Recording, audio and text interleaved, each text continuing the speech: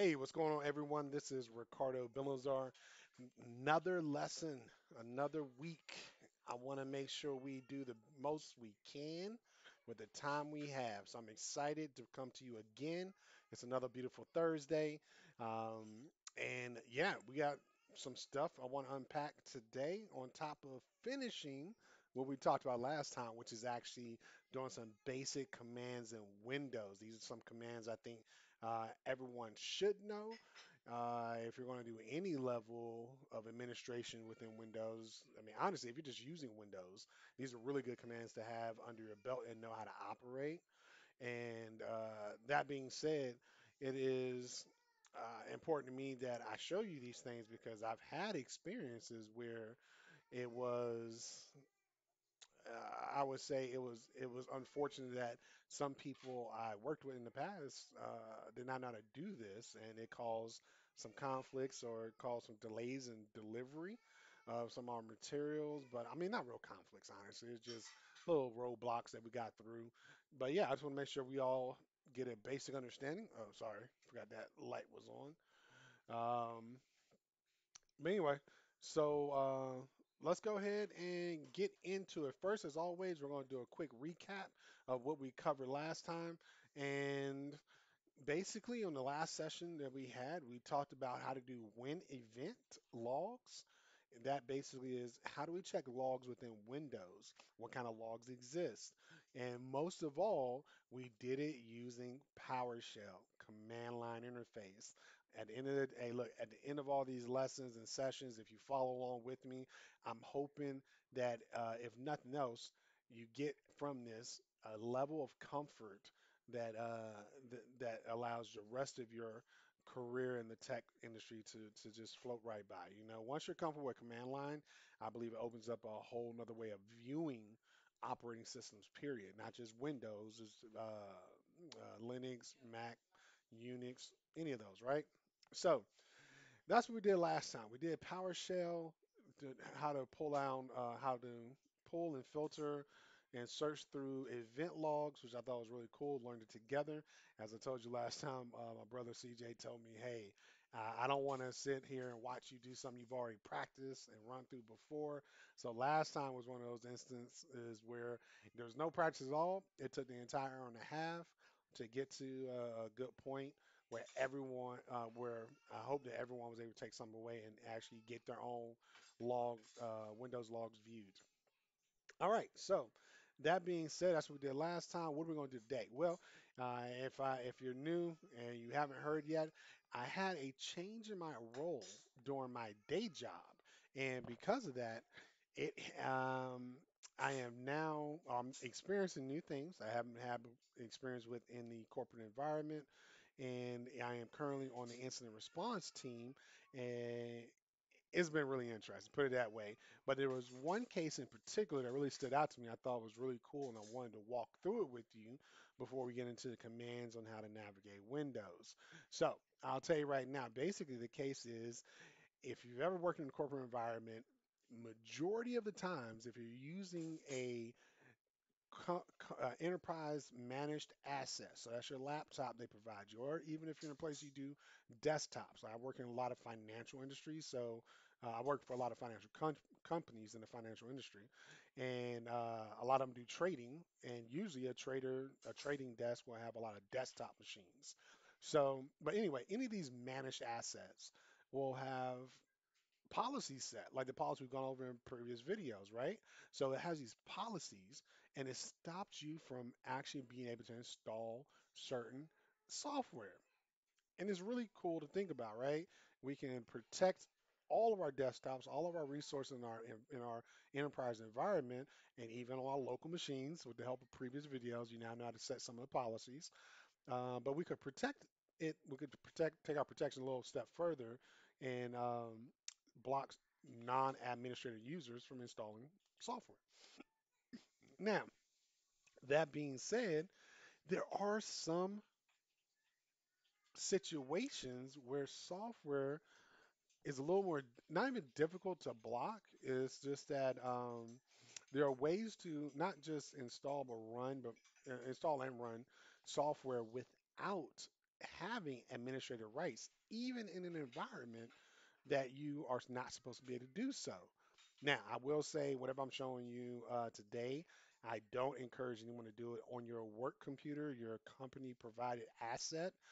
You can always do a virtual machine. If you missed anything about setting up a virtual machine, you can always go back to our previous lessons for virtualization, where the steps we go through for installing the CentOS can be applied to any operating system. And there's even a blog about how to install Windows 11, which there's an issue installing on VirtualBox anyway. So all that is there for you if you want to practice on your own machine. So make sure you do that, right? Get some practice in. Never do this kind of stuff on your work computer. All right, so that being said, I explained the situation. We had a user that wanted to install a piece of software that would normally have been blocked, and they tried to install. We were able to stop it through other mitigating factors, but the fact of the matter is this does exist and it does work out in the wild, and this does go for Windows 10, 11, all recent versions. So if you're, let's go over to our browser over here. Oh, wrong screen. Let's flip over here. All right, so what I am talking about is I'm going to do a simple Google search, okay? So we're going to do Google, and this search is going to be install software without admin rights. And it kind of right up Windows 10, right? Let me see if I can find, let's go with this one. See what happens. I feel like there's a different article I read. All right, so I'm checking on this. All right, cool. All right, this actually may be a good one as well. Man, I hate all these pop-ups on these blogs. All right, but hey, it is what it is. So give me one moment. I'm just going to check to see. All right, so how do I force local admin rights in Windows 10? That was a question being asked. What I'm looking for is a solution down here, which this article does not have the written solution. This is a video, so it's not the one I used before, and I don't think this one. Oh, yeah, this is what I'm looking for. Okay, so basically, one thing I want to be very clear about. This at no time is actually subverting or elevating your rights, right? It's not subverting the system. It's not a hack. I mean, I guess it is a hack, but it's not like a malicious intended hack, and it's not you elevating your rights and you can apply it to any and everything. Basically, the way this works is there is a feature in Windows that we'll talk about in just a moment, but basically applies certain parameters based on the user executing, and that is the UAC, User Access Control, I think is what it stands for. But it's a feature built into Windows, I think since Windows, I want to say 2000, and that might be after that. I think Windows 7. It's in Windows 2000, Windows 7 that had UAC involved. Um, but anyway, so basically what happens is to sub, to not subvert, but to allow yourself to install and run an application. You should not be able to do so without admin rights. You just have to set a particular environment variable. This is called the compact layer variable, and you're setting it to run as invoker, basically run as you versus trying to access UAC to determine who to run it as. And we'll look at a UAC in just a moment. And then after that, we start setup. Now, if you're not familiar, there is a scripting language in Windows called Batch, right? It's a batch file is what it's called. Sorry, a bat file. Um, and this bat file can be run as an application. So what we do is we create a bat file, we run the file, and it executes everything for us, whatever we put in those lines. It goes from top to bottom in the file.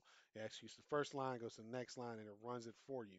Now, because in this particular case, we're setting a environment variable that allows us to look beyond who we are and just look beyond the UAC and just focus on who you are executing. this variable is executed, then it actually allows you to install a piece of software. All right, so let's look at what a UAC is. Well, actually, probably better to look at what this is first, right? This variable. So I'm gonna capture this. Let's put it into another search. Bam. You know, I just thought about something. Give me 1 second. I have to get my. In fact, I will bring this screen back over. Let me move this over. Move workspace to the left. There we go. All right, so let's see if we get on the return on this. Um, so what does it actually do? So I love Stack Overflow. You can always read that one. Found user bypassing admin with command min c sets, and it talks about that as well. So yeah, a couple articles. Me personally, I always go to Stack Overflow first. A lot of times use it as a script or developer, but it's just a great source for a lot of to get access to a lot of educated people in certain areas. So this is an extension of the original command we put in that we saw in the article. It has a couple more parameters to it. So this person is asking, what does it do? So this is what we end up getting. It says it's a system environment variable, like we said before, right? So system wide, and it allows you to set a compatibility layers. So that's what compat stands for, I guess, compatibility. Which settings allow you to just right click on an executable, select properties. So basically saying you can set it yourself directly on any executable, any application, exe, MSI, I believe, will also do it. And then they give a couple options. Now there are more options here, just so you see. And actually, that one didn't work. Wouldn't you believe it? But either way, so I thought it was really cool when they said you guys should do multiple options. So you could tell run a program in compatibility mode for Windows 98. So these settings persist as long as a variable exists. The variable stops existing when either the command prompt in which the variable was set is closed, or when variable is manually unset with the command set and then put a blank equal sign. Okay, well that's pretty cool. I never knew that's how you unset a variable. So this one's just a little more feedback to it, but I think that's a pretty good explanation. That's how this particular variable works. It's compatibility mode. It allows you to change that particular variable. And then what was I thinking about? The UAC. Let's go here.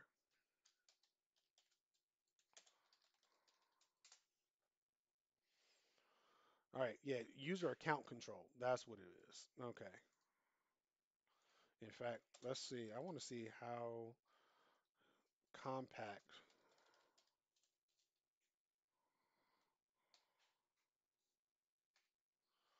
Let me see. Compatibility matrix. Um, oh, well, it has it in there, so I guess it talks about compatibility. Okay, so UAC process and interactions. Each app that requires administrative access token must prompt for consent. The one exception is the relationship that exists between parent and child processes. Child processes inherits the user's access token from the parent process. Both the parent and child process, however, must have the same integrity level. So I think that's an important fact here, integrity level, okay? A high integrity application is one that performs tasks that modify system data, such as a disk partitioning application, while a low integrity application is one that performs tasks that could potentially compromise the operating system, such as a web browser. So that's good to understand. So are we doing something that modifies at the system level, or are we doing something that is kind of superficial and only for that, it can be seen as only for that particular user at that time, right? So it breaks down the logon process, user experience. This is a consent prompt that we are all pretty much familiar with, right?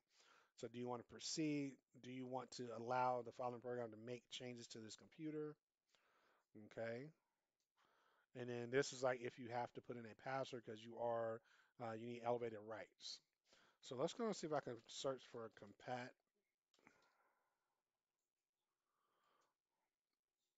Looks like there is one found, one of eight. The app compat database stores information in the application compatibility fix entries for an application. So it's kind of interesting, right? We just noticed that up here, this is about changing the compatibility for execution, right? And like I said, UAC is what is interacting with in Windows. Now, I guess that's kind of supported when you look at the app compat right here. So that variable we just looked at interacts with a particular feature app compat, the database that stores application compatibilities. Now, I don't know who figured out that if you change the compatibility, that it will run the applications. I'm just showing you where you can read a little further into this, I would say. Um, let's see. They have compatibility. All right. Support 32-bit, non-elevated 64-bit apps simply receive an access denied message when they attempt to acquire a handle, a unique identifier to a Windows object. So native 64-bit apps are required to be compatible with UAC and to write data into correct locations. Let me see if I can find where run as invoker is a compat option. Let me see. Actually, I want to see how does UAC, a secret, or even higher UAC. I think this is what we're looking for right here. How to disable UAC prompt. Ha. So this goes in more into details too. So this is kind of some of the research that I would normally spend some time doing to look into this. And one thing about it, working in incident response is it's a constant learning and it's an environment of constant learning, right? We have to constantly understand how certain components work in an operating system or application, so we can figure out how to monitor for it. Indicator of indication IOCs, indicators of compromise, is something we have to continuously put together. So we know how to identify what application we can use to assist with building a solution down the line. Um, so how to disable UAC prompt. Okay. And let's see if we can jump right to where run as invoker. Yeah, here it is. The run as invoker flag allows you to run the application with a marker inherited from the parent process. This cancels the processing of the application manifest and the discovery of the installer process. This parameter does not provide administrative privileges, but only bypasses UAC prompt, right? So you're not elevating yourself, as I said before, you're just going around a different way, right? You're going around the door, you're going through the window instead of through the door in this case. And that's what setting that particular environment variable allows you to do when running as this. And if you remember what we just read about UAC, there's a relationship between the parent and the child process. And it seems like this flag particularly allows you to inherit. So pretty much you're telling it to ignore any the child portion of it and just look at the parent level process, right? So that is what is stating here, disabling UAC for a program using the application compatibility tool.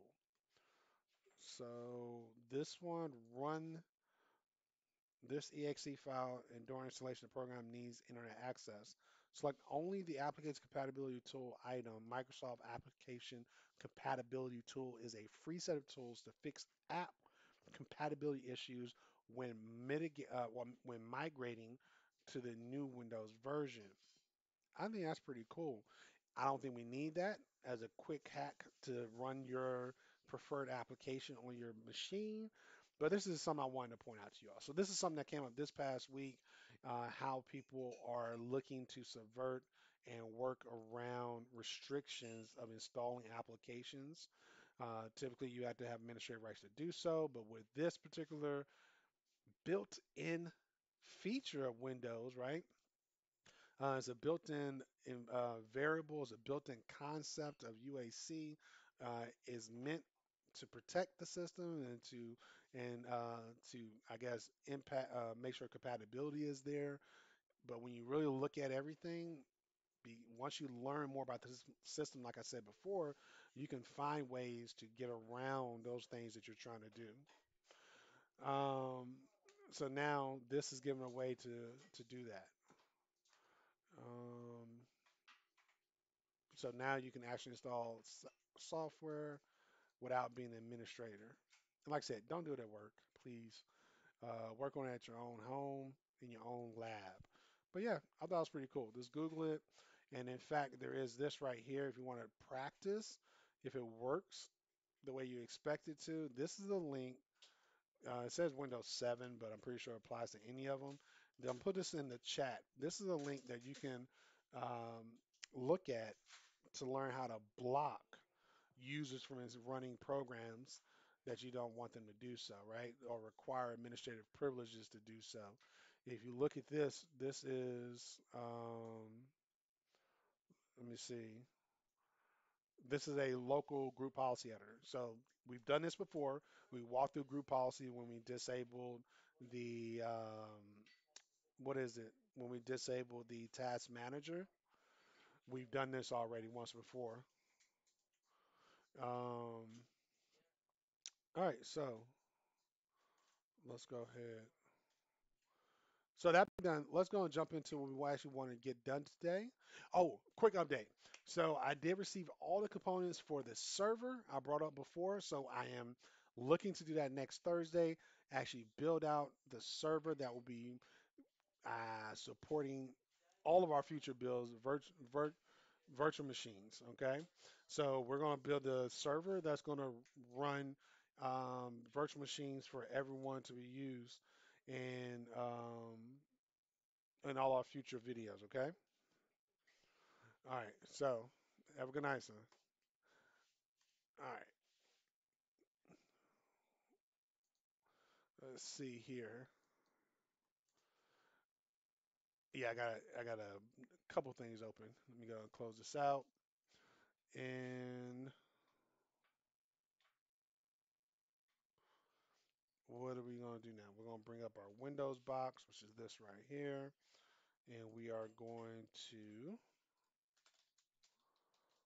let's see. Oh, you know what? So let's start off here. Before we go into how to use the command prompt basic terms or basic commands, first of all, there's more than one way to open your command prompt, okay?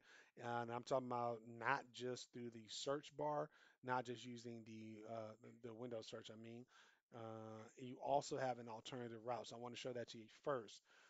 And the what the less known version, I guess I'll do first is how do you open up command prompt from your Windows Explorer?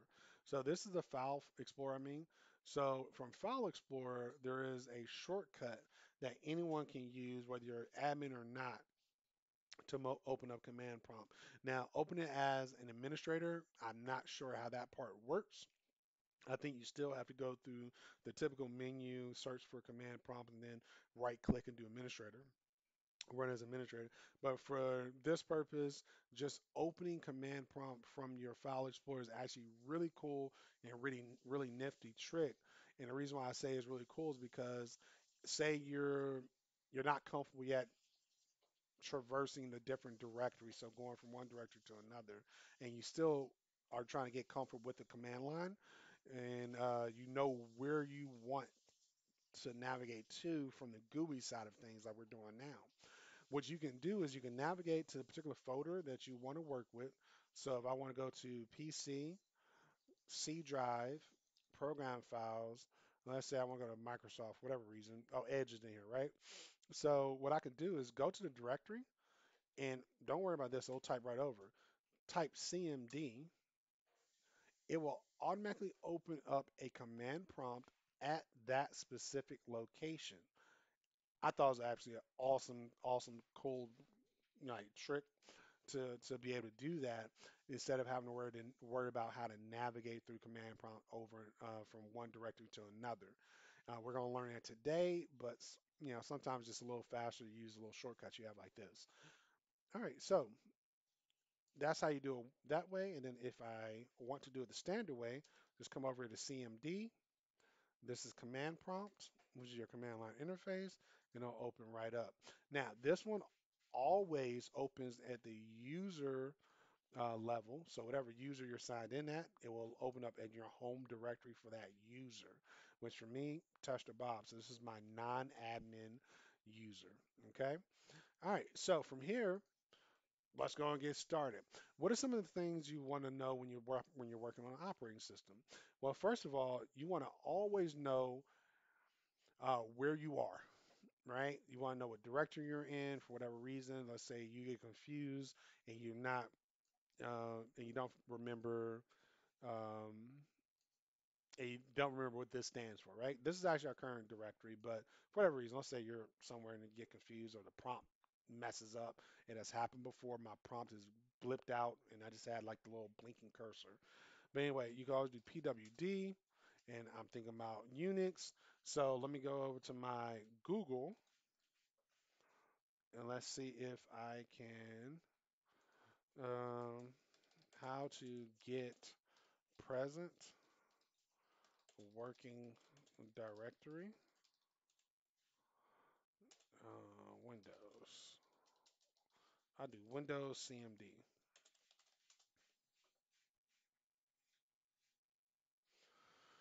All right. Um, CMD command gets current working directory location. I'm not sure if that's what I'm looking for. Let's see what happens. So CD can be used to display the name or to change. Oh, okay. So it does work. CD is how you do that. Okay. So CD, supposedly CD will give us the current working directory. So we type in CD. Yes, it does. This is the same thing as PWD in Unix. This is how you get your current working directory. So that's one thing to keep in mind. Another thing is, how do you traverse from one directory to another? Well, the same command, CD, stands for change directory, at least the way I learned it, right? And you can remember that way. So CD, change directory.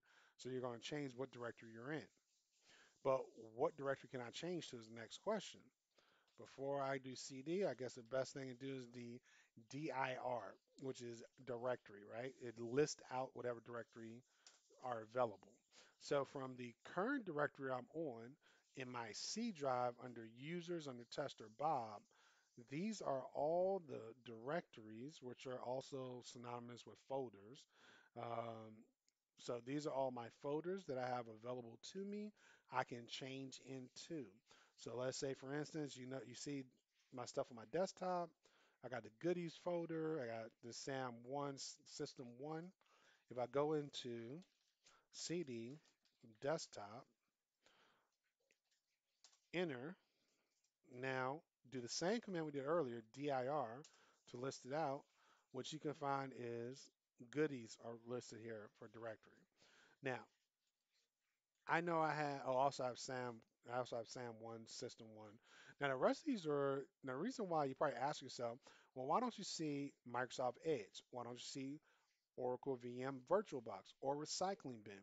Well, the reason why these don't show up here is because they're not actual files or directories. Those are links. Those are shortcuts to other locations.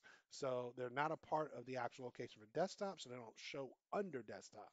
Okay, so that's pretty cool. So now you know how to find out what directory you're in, how to find out what directories are available, or even just a listing of that directory is probably a better way to say it. So you see all the files and the actual folders in that location. Um, Beyond this, what is another one that one of my coworkers had a problem with? Change directory, present working directory, or CD in this case for Windows. Oh, so there's a command in Linux I talk about a lot, which is called man. Is short for manual, and it gives you a readout of everything about that particular command that you want to learn more about. Windows has a very similar command, but in this one is pretty straightforward. It actually is help. There you go. So help will actually list out all of the available commands that you can run that are built directly into Windows. Okay. So we have CD, which we just said here. So, and it's probably somewhere we probably could have started, right? CD, we have call, we have all these other things right here. CLS, clear screen, we do that. I do that pretty often in our PowerShell. Start a new instance of command prompt interpreter, which is what command interpreter, which we're in now. We can change the color, compact display, or alters the compression of files on the NTFS partition. Copy is one we're going to talk about in just a moment. So that's how we're going to move. We're going to move one file or copy one file to another location. Now, on top of having copy, you also should have move in here as well. Let's see. Oh, erase. I never knew erase. It deletes one or more file. So I'm so used to Unix. Unix calls it remove, rem. But here we call it erase. So we can erase a file from here. Um, Also delete one or more files. So I wonder what's the difference between erase and delete. We'll have to figure it out in a second here. I like to use find string. Okay. So not find, but find string. It's a pretty good way to filter out based on a directory search. You could do like directory listing, but then pipe it into a find string where you look for just a particular set of strings in that output. Very similar to the grep command in Unix. And format F type. So it displays or modified file types used in file extension associations. Very useful to know. And I was looking for move. Here we go. Move. So moves one or more files from one directory to another. Now there is one other thing is I want to understand is how do we rename a file? Well, looky there. Rename a file. Also can be shortened to just ren. Okay, then we also remove a directory and we can replace files. So replace files, um, I'm not really sure we're going to use that because to me, if you have move and rename, or well, actually copy and rename, I guess that's pretty much all you need to really replace a file. Um, well, I guess replace a file would be if you want to keep the name, but you're getting rid of the content. We could try that out. That's actually something we'll probably try out. Um, And then SE, never seen this one before. Displays or configures services. All right, so SE is how we do the services stuff. Shut down, I've done that quite a few times. And source inputs, okay? And if you have anything, you're in chat. If you have anything that stands out to you want to try, let me know. Happy to do it. Oh, look at that. Tree graphically displays the directory structure of a drive or a path. Oh, we got to do that one. Okay. Um, And then what's the X copy? Copies files and directory trees. So I guess it does everything, not just the file. Okay, cool. All right, so since tree is one that we can do, let's go ahead and enter. Look at that. I think that's pretty cool. Let's go back one. Okay, so uh, one other command I wanted to show you was I believe this works this way, right? Forward slash question mark should give us more information about CD, which it does. So this is like the this is the manual option specific to a command. So you have help, which lists out all of the commands, and then you use help with that command, and it gives you like the readout of how to use the command. So it's very similar to the manual command within Unix. So what you saw me do is a shorthand abbreviation of help with the question mark. Another way we can do this, I believe, is just type in help. No, maybe it's forward slash help. That's what it is. Actually, no. Or help CD maybe. Let's see if help CD is how we do it. I'm just guessing at this point. Yeah. Okay. Cool. So it's help then the name. Okay. Cool. So you got to do help and then the command you want more information about, or you can do the command space forward slash question mark. Both do the exact same thing. Now the reason why I did this is because I wanted to specify this right here. The dot, I wanted to show you the dot dot dot specifies that you want to change to the parent directory. What does that mean? Well, every time you go down in the directory, you're going to the child of the parent, right? And it's so funny when you think about technology. Most of the things we do, we associate to human being, I guess, way of living, whether it be we build things almost like we're rebuilding ourselves. So most things have like a brain, a processor, right? The registry is the brain for the Windows operating system. And then you also have relationships such as a parent-child relationship, which we're very familiar with, on different levels within the human being society, right? So they try to reference things and things that are easy for us to comprehend. So if it says we want to go back to the parent directory, we want to go to where we are currently, where it was birthed from, where it came from. So I say that because I want to show the tree command from somewhere that may have a little bit more oomph to showing it, right? So this has quite a few directories. So if we do tree now, look at that. It actually goes down. It goes down, I guess, as far as it needs to. We can kind of play around with this, right? So let's do this really quickly. We're going to do make, what was make directory? Let me see. Make dir. Okay, so that same command is in Unix. So we're going to do mdir. And yes, remember, this is not case sensitive. That means I do not have to type it as I see it on the screen. Windows will do all the other stuff on the back end to make sure it understands what I'm going for. But I'm gonna do make directory, desktop, and then we're just gonna do goodies, and I'm gonna create this directory, um, candy. I don't know. Let's do that. Okay. So now if I do tree, we should have a not one child, but now two children of the desktop directory. There we go. So visually seen here, desktop, goodies, and then candy. We just made that folder. All right. So this would be a good way to see what folders are available for you to copy into or to copy from when you're doing any work in the command line interface. Okay. So I think that's pretty cool to keep in mind. Um, what's some things we do normally, right? We'll create files, and I want to do that real quick, right? So separate window, start a command. How do we create a file? Let's see if we can do find string, help, and then find string create. So there's a create macro somewhere in there. It didn't show me the actual command. I know it's in there, but that's not going to help me. All right, so what else can I do? Well, I can go over to my handy dandy drive file and see what I wrote down as a note. Yes, I did a little bit of research. I'm not gonna lie, just a little bit. Oh yeah, we definitely gotta get into there. There's the start command. So this is, I think, the one I want to do.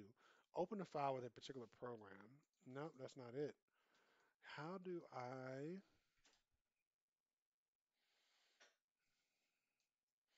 where is the one where I create a file? That's special folders, lists, volumes. Okay.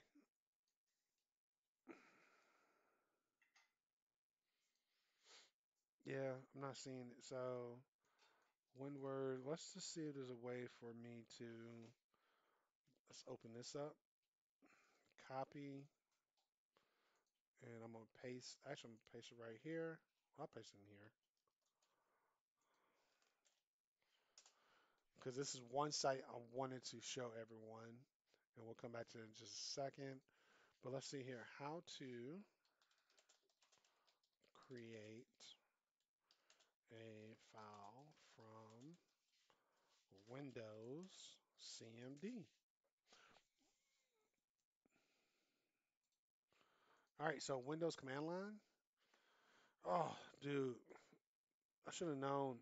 something as basic as this. Okay. So if we just do data, create a file using, okay, there's a fsutil. This seems like a lot of work. Why do I want to put a number of bytes? Like I know what I'm going to be. I don't.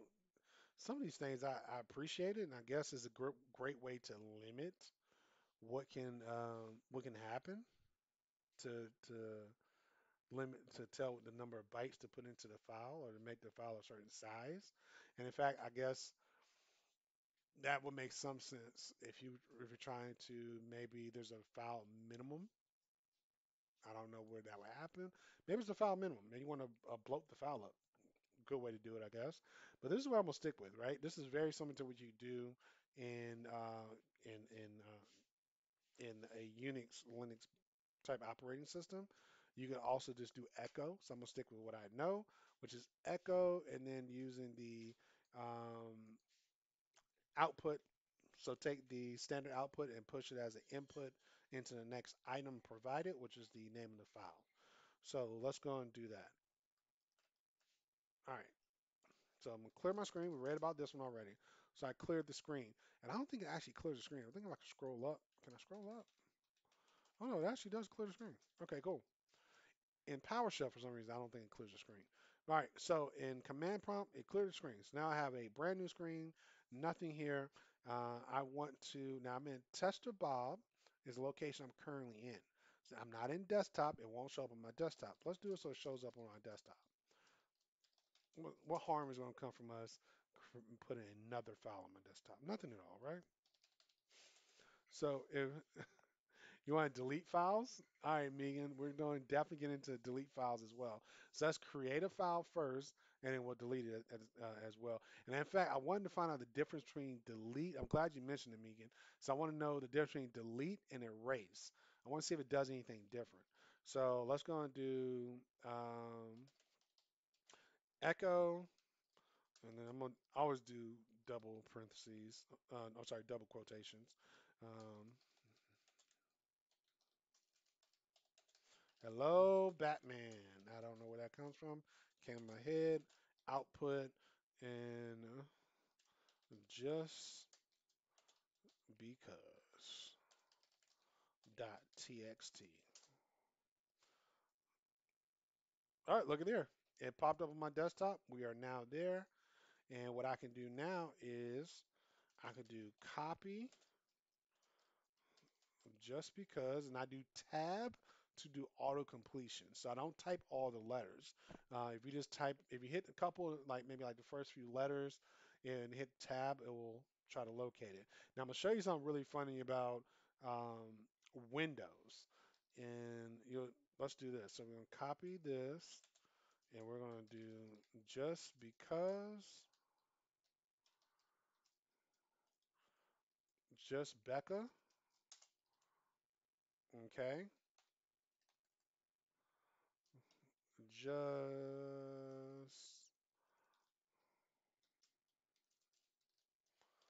Doris. And you'll see in a moment while I'm doing this. And then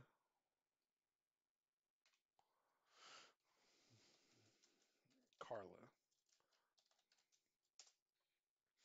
Okay, so notice what's happening here. So I'm doing auto completion and I'm literally typing tab and tab over again. And Windows is actually cycling through every file that starts with that letter. Now, this is really important to understand. The reason why this could be a problem is because if you are running a script, um, well, not even running a script, well, yeah, if you're running a script and let's say you put in, I guess we could try it as well, but you put in an incomplete name, Windows will try to fill in the name the best it can. It won't just say, um, I can't remember what the what is it called? I can't remember. what the attack is called when they leverage this. But Windows tries to auto-populate and fill in the names the best it can. And part of that is because it doesn't have case sensitivity. It just reads through everything available in that directory. You give the first letter, it'll read through everything.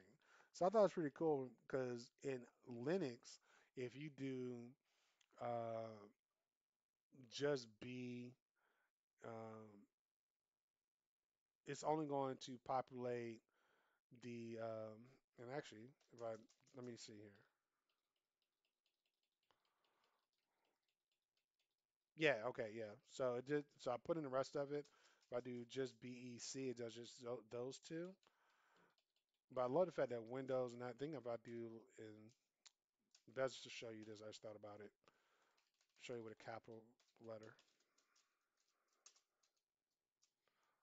But it actually wants to rewrite all of it.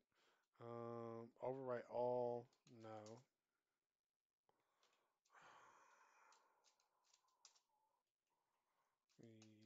I don't want to do yes.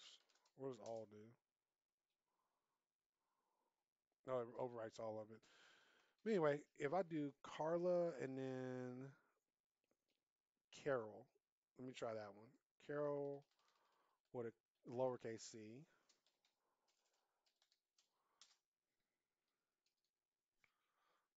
And now,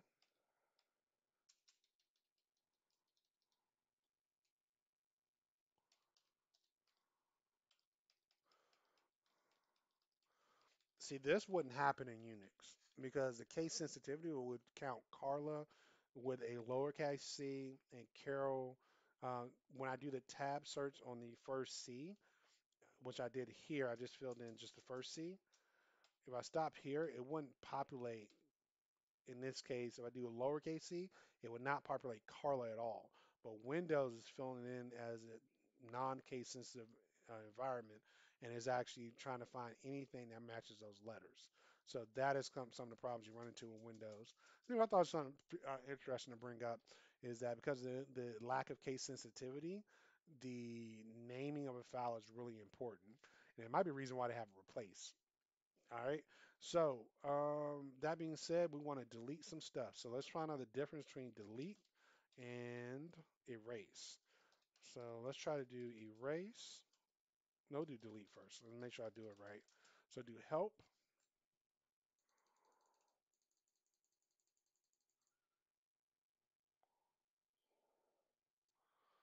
All right, del is for delete.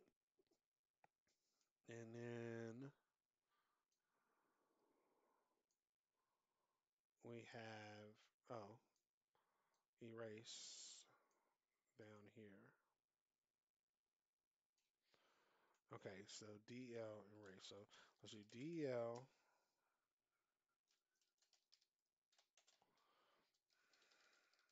just Doris. Let's delete it. All right, it goes bye-bye. Now let's try doing with erase, see if there's any difference. And if I look at this, I believe, no, it did not go into recycling bin. So that's pretty interesting. Let's see what happens if I do a graphical delete, right? Go over here, right click, delete. It does go to grab. So look, that's one thing to keep in mind. If you delete from command line, it really does remove it completely. If you do it from the GUI, it shows up in your recycling bin. Something to remember, right? And in fact, I think there might be a way for us to look at that again. So a little differently. Okay, so anyway, let's do erase and see what happens differently. So erase, you're not going to do Doris because Doris is gone. Let's do just Becca. All right. Okay, that is now gone. Now, maybe the difference is one can be seen in the recycling bin and one cannot. So recycling bin, Windows 10, command prompt. So how do we get there from the command prompt? Nine ways to, no. Um,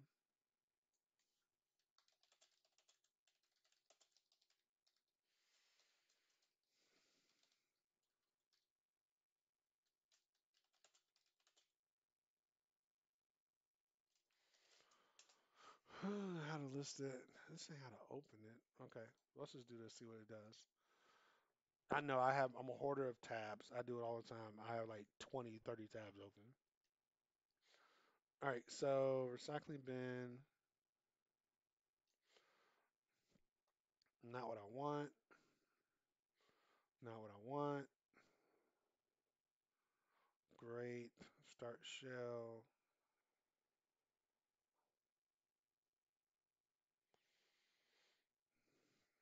Okay. How to access recycle bin from CMD. Am I gonna have to? I don't want the GUI. How to open recycling bin from the Windows command prompt. Let's see what super users has to say about this.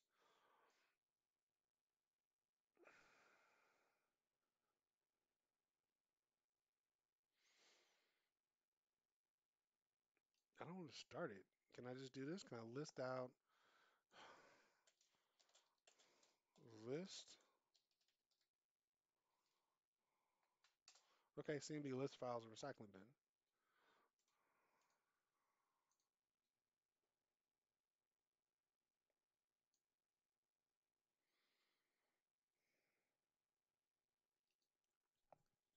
Recycling bin is a hidden file. In command prompt, type CD to navigate to recycling bin.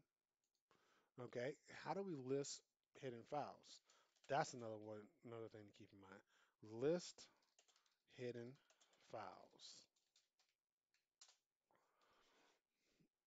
How to show only hidden files in terminal. I know I want in command. No, I typed the wrong thing.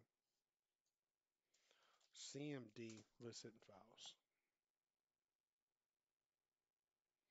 Ooh, we'll do the trick. All right, let's try it out. Let's see if this works.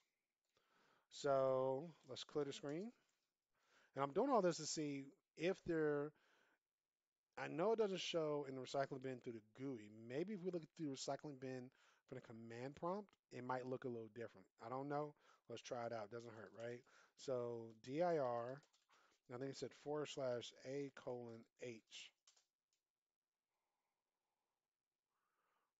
And I don't know what just happened.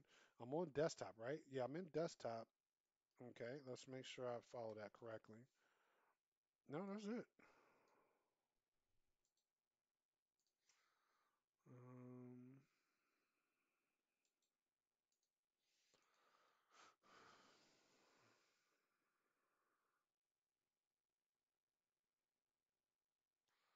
dir, mhm, hs, r. All right, let's try them all. Actually, you know what, y'all? Why didn't I remember this? Let's do the help command. And let's see, do we have any hidden files right here? Just /A displays files with specified attributes.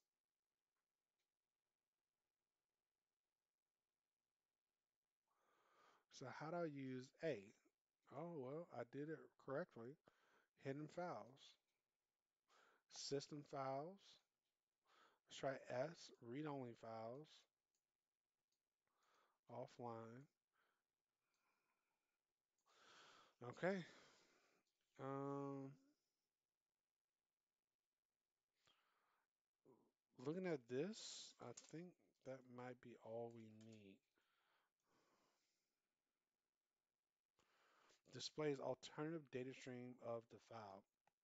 That is something that we can dig into another day. I like looking at alternative data streams. It's something I learned when I was studying for one of my certifications. I don't do it very often, so I got to read up on it again. But I think it's pretty cool. All right, um,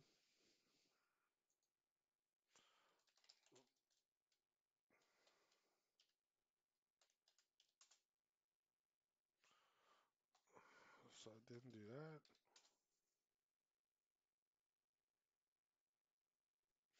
Nope, system didn't work, and hit, hidden didn't work either. The H.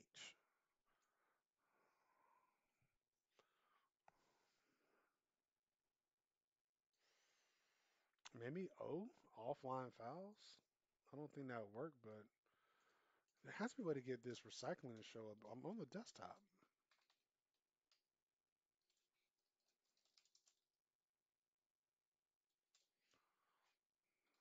Mm-mm. Okay. Oh, nothing found. All right. Well, oh, it's a link to the C drive, right? So let's do this. C drive.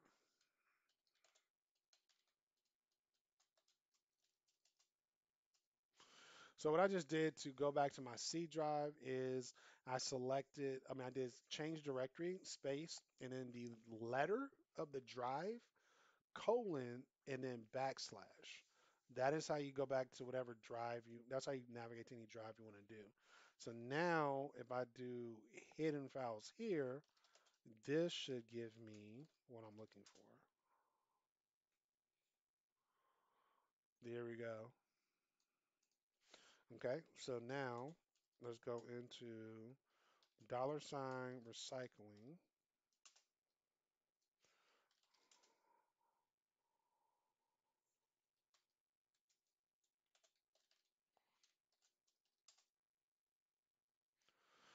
Okay, so if you remember these numbers here, these are our SIDs. So each of these represent one user. 500 is for the administrator itself, not the administrator count. I'm sorry, administrator count, not the type of account called administrator, but the actual account administrator. This is 0301. Um, you can always find out what your SID is by just typing in. I know mine is 00 is the 103, but find SID.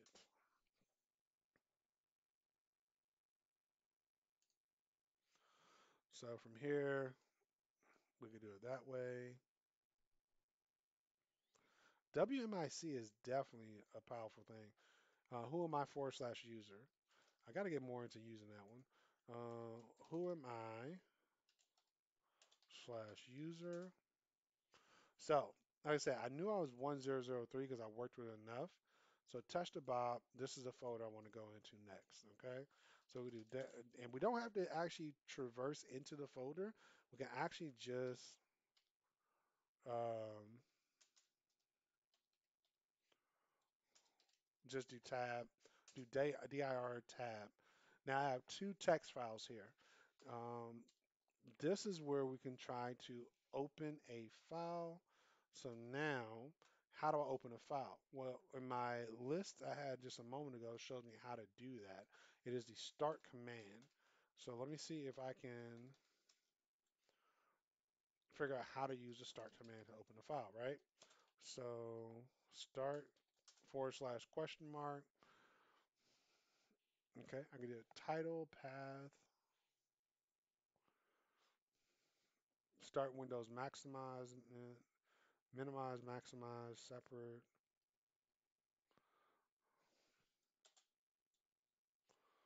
wait, start application and wait for it to terminate. If batch file, then other parameters. Okay, so start node. Specifying node allows processes to be created in a way that leverages memory. Okay, that's beyond what I'm looking for. What else do you have for me?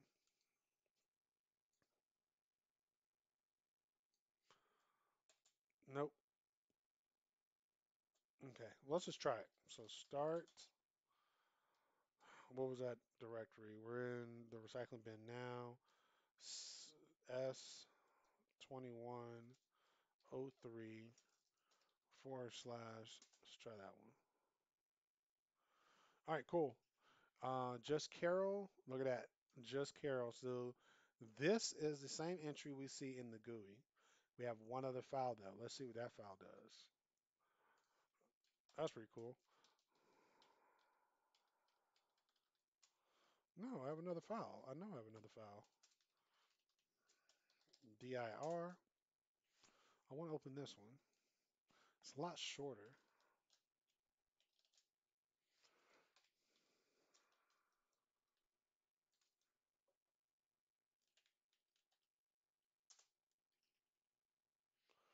Hello, Batman.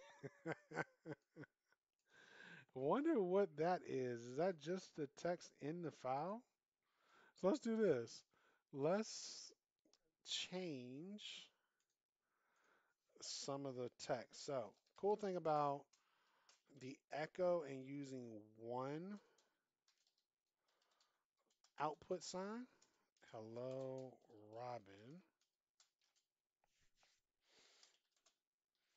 And I'm gonna do one output. I'm gonna do just because I'm in the wrong directory, if you remember. So we're gonna do C drive forward slash forward slash. Is it users? Yep. Forward slash tester Bob. Okay. And then just because in here. Oh, desktop. Just because.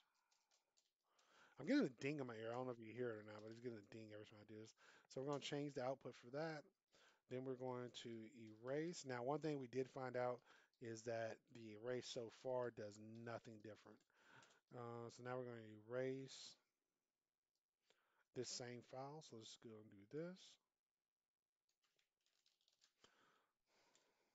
Okay. All right, it just went bye-bye. And let's see if it shows up or not at all. So dir. Oh yeah, we did. Hidden file. That's how we did it. Hidden. And let's go to SID 2103.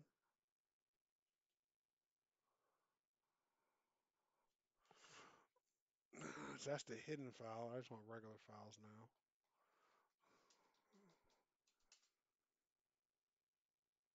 No change at all. Now, if I do GUI, Catwoman, oh, no, no, Squirrel Girl, save it, right? Then delete. Let's see what happens now. Looky there, we have two entries. So now we're figuring out how this part works. If the recycling bin is only accessed if deleted. If a file is removed from using your GUI, you can recover it.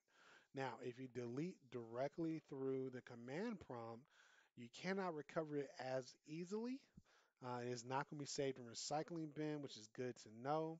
And in addition to that, you have different files that are created every time a entry in recycling shows up. Now, I know the last time we did a 96, that means this one should say, what? Bat, hello, Catwoman, right?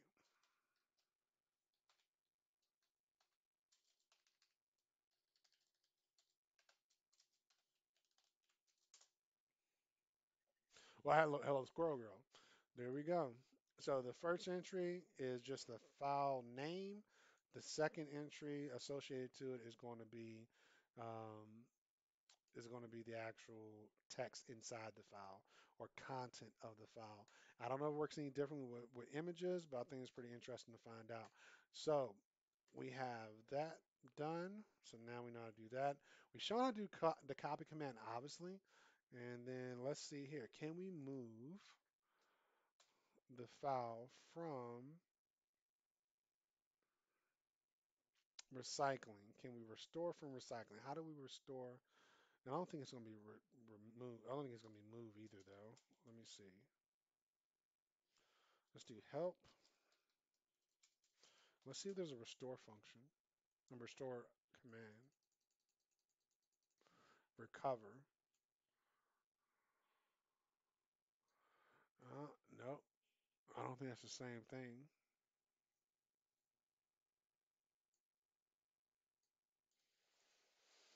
Okay. All right. Well, I think if we go over to our browser, we can find an answer how to restore. from recycling bin.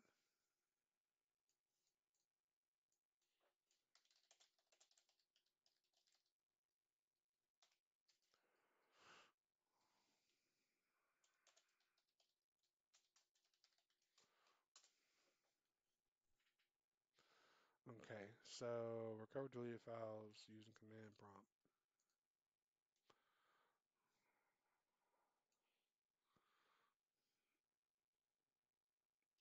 Okay, so that is going to open a GUI.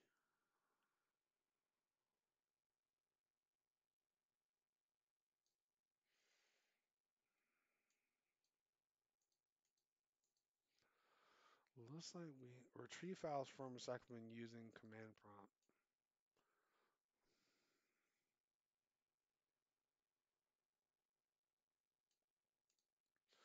This is not what we want. But let's try it out. Let's see what happens. Because it should just open up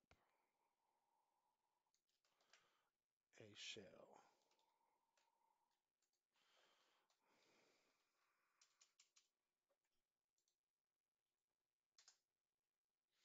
Yep, exactly what I thought. Is there a way to do it from command prompt? Looks like there's a sys tool. And okay, what about this one? Recover deleted files from external hard drive using CMD. Type in change disk letter again. Yeah, this is not exactly what I'm looking for. Will recover all files in a storage device. All right, well, let's try it out.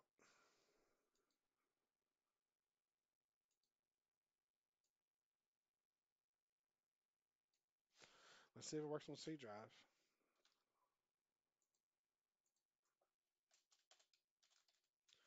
What's the worst that can happen, right? Nothing. We just got to restart.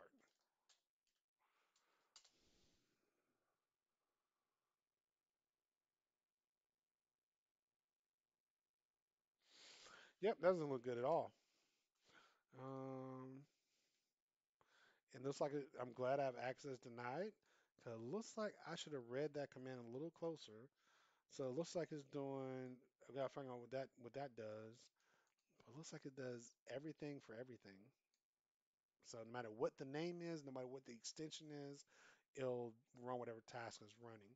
And it says delete it. So pretty much recover all the deleted files, right? So I don't want to do that. Let's figure out what a trib does. Displays or changes file attributes. So archive file attributes, system file attributes, and the command we were doing is HR and S. So H is hidden files, R is read-only files, and S, then process matching files in the current folder and all subfolders, process folders as well. So that's essentially what we were telling it to do. We told it to find hidden, all the other stuff we just read, and then do this. And it said that. So I guess it's just automatically restores. So, oh, displays or changes. So it displays or changes the file attributes. So I guess we were displaying them all into the location. What caused it to recreate, I guess. I don't know. All right. Not what I was looking for anyway. So how do we recover? How do we restore?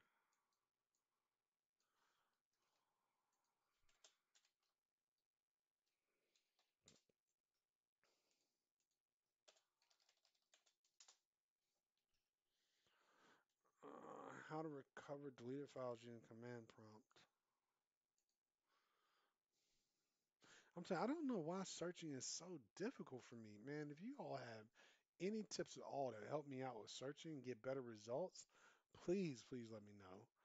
Because these results, it takes me forever to find out how to do this. All right, it says next type in this, press enter, different operating systems. This command may also be recycled or recycler. We know this works for us.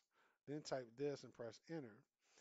At last type dir and enter, then you will get all deleted files. In this way, you can easily retrieve files from using CMD. So it has to be as administrator, obviously. Okay, so let's try it. So I'm going to close this out. I am going to do CMD, right click, run as administrator. Oh, I got to do a password because Tester Bob is not an administrator. And then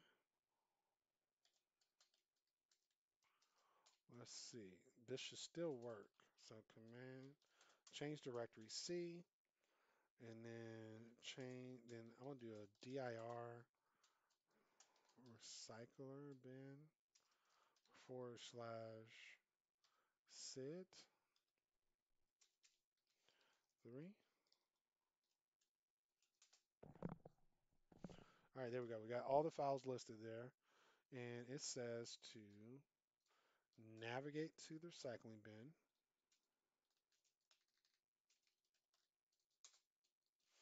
And it says to run the same command. Trib, um, RSH. Or I have the S in there. H, and then asterisk dot asterisk.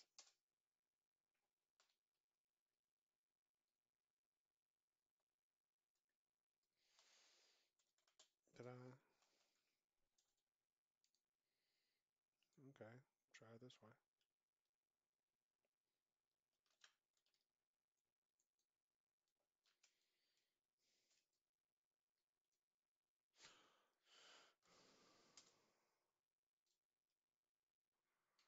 File not found.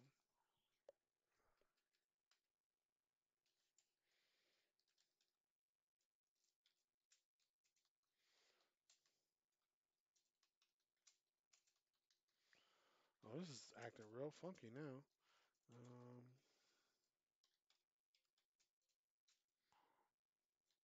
let's try doing this. Let's try. You see this? I don't know if you see on my screen, my little asterisk here. It's still on the screen. This is what I was kind of telling you before. Sometimes your prompt will get kind of crazy and it won't work right. So it's important to know how to identify where you are. And then Windows, change directory, right? CD. All right, so that being said, let's go to SID. And for some reason, it's not letting me do anything. Oh, there we go. Space SID 21 and dir. Oh yeah, post wrong one.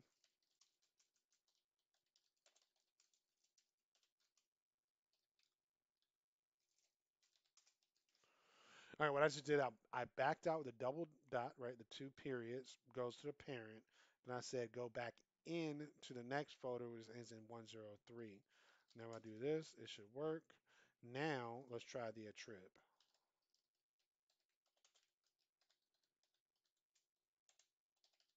And you always have to put spaces between your parameters. Okay. Now I ran that command, came out blank. Says do asterisk /s. Okay, so what happened? Ooh, was I supposed to? I think I misread that. Press enter, last type this directory. I did that. Enter, then you will see all deleted files in this way. You can easily retrieve files using CMD. I don't get that. Doesn't look like it did anything for me. Okay, let's see if that. What does the / do? Let's see.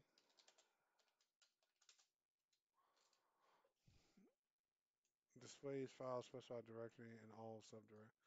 Oh, why not just do it in the directory I wanted in, right? How about this? Let's do the same a trip, right? And then let's go up to forward slash, we'll C drive.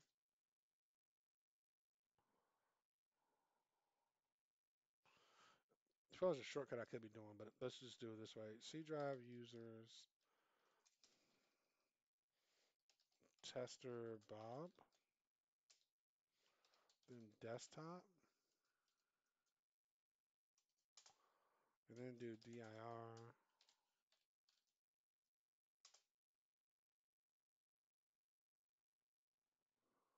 No, it didn't do it. Maybe you know what? This is just getting frustrating now. Let me see.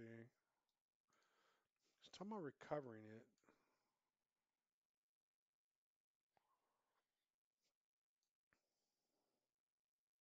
And it's from the recycling bin. CMD is a great way to get deleted files.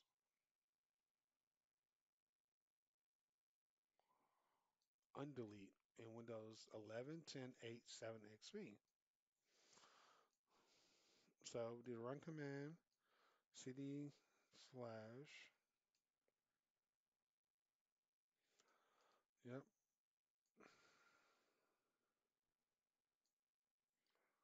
ran that. I was already seeing the file. Oh, you know what? Did I overlook it? Hold on.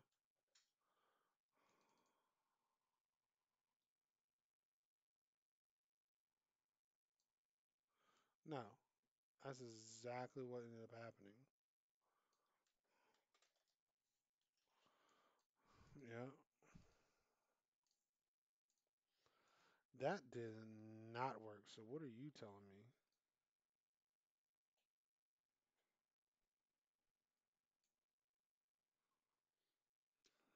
This is so crazy. Well, just like last time, it didn't work perfect the first time we tried. This is just another example of having to search around till you find what you need because these are not doing what they're supposed to be doing. How to recover deleted files using command prompt. Windows 10. Yeah, that's the GUI.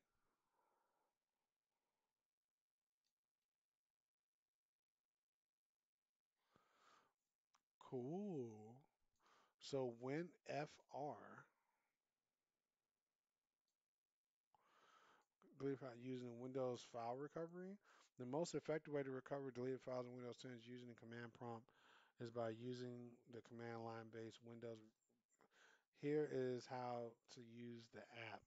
After downloading the app from the Windows Store, launch it. Okay, so that's a Windows Store download. Is there an alternative?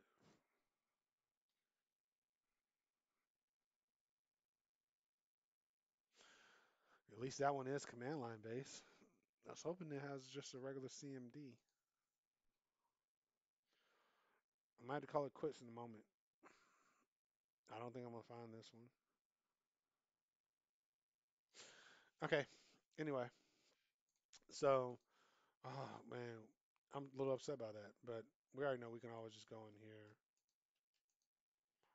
and restore, right? So that's quick and easy. Well, hopefully we find another option later to restore from command prompt. But yeah, that is all I have on this one. The last thing I wanted to show was the set command.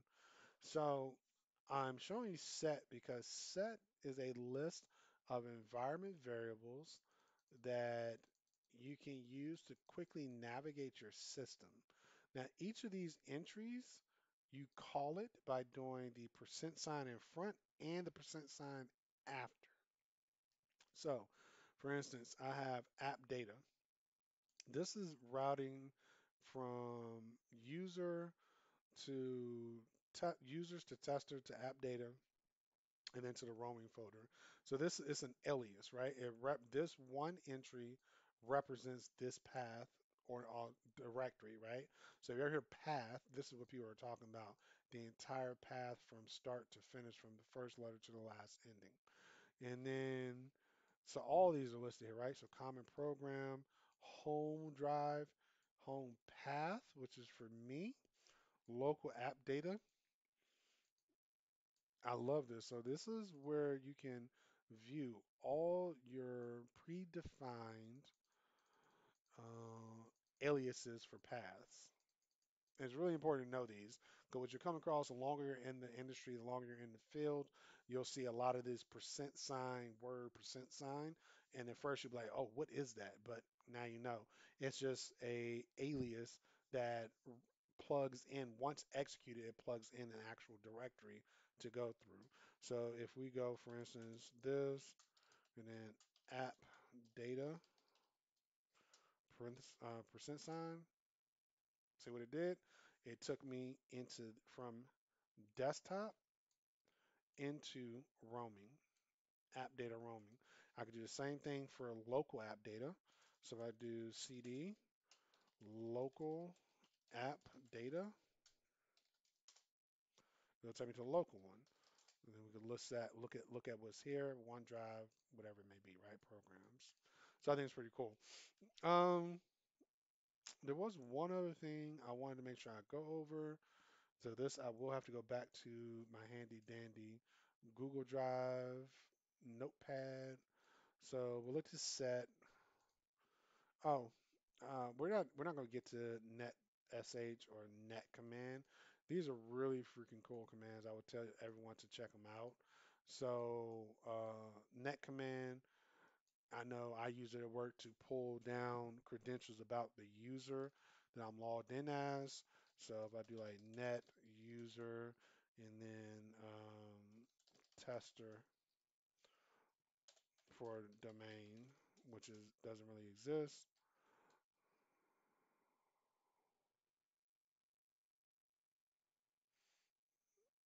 Maybe I don't need to put domain.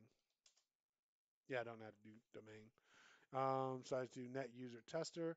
It gives me all the information about that user, about when they set their password, when they logged in, their user information, their name, last logged in times right here. So I think it's pretty cool. But Net can do a lot of things. NetSH does a lot of things when it comes to your network cards, such as dumping your network credentials. So if you ever forget your password, if you learn the NetSH command, then you can actually dump whatever credentials are on your current Wi-Fi connective connections, and you can write the password back down if you ever forget what it is. You can do that from any Windows machine that's on that particular network at that time.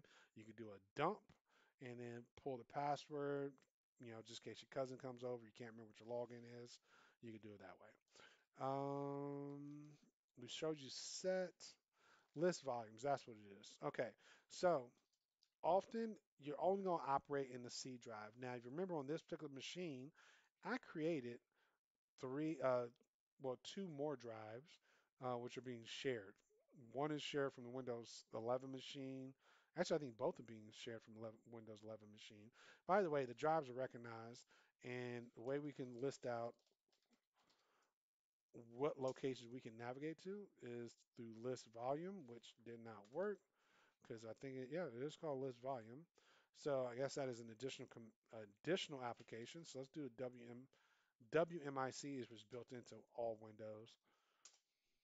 This should give me what I need. So what it's saying here is I have a C drive, D drive, E drive, and F drive available on this machine. If I could go to any of those, let's try E. E did not work. I think, like I said, because it is connected to D drive may work. Device is not ready. So D drive, I think, is my recovery drive. And I would have start up my Windows 11 to access the E and F drive. But yeah, that's pretty much it. These are useful commands I think you should always keep in hand. Um, from beginning, like I said, um, the most important commands are CD, learning how to navigate different directories, right? Then also the help command. so you can find out what commands you can work with, and then learning how to tie help into a command of interest to find out how that specific command works, right? And then also you have um, the copy, where you copy a file. You have the delete and erase, which we didn't find out anything different about it yet. You also have the move, okay, and then you have the replace, right? So if I do echo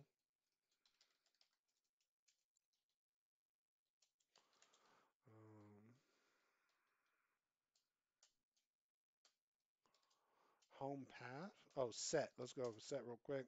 I think I'm looking for a home path. Yeah, home path. Okay. So if I do cd home path, it'll take me here, and I can go into my desktop, and then I could do clear the screen, and then echo out. I don't know, just echo's not going to work. So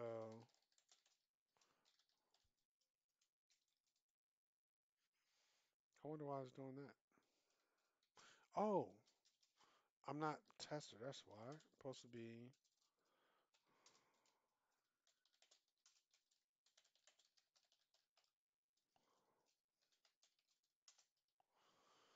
and then go to desktop.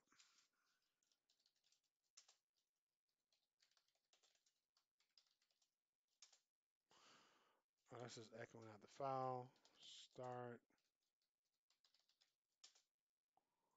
All right, squirrel girl. Let's say I want to replace.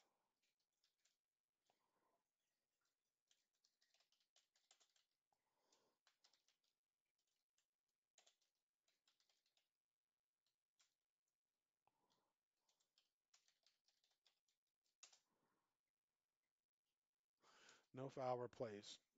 All right. So that is one thing I have to work on, is how to do the replace command.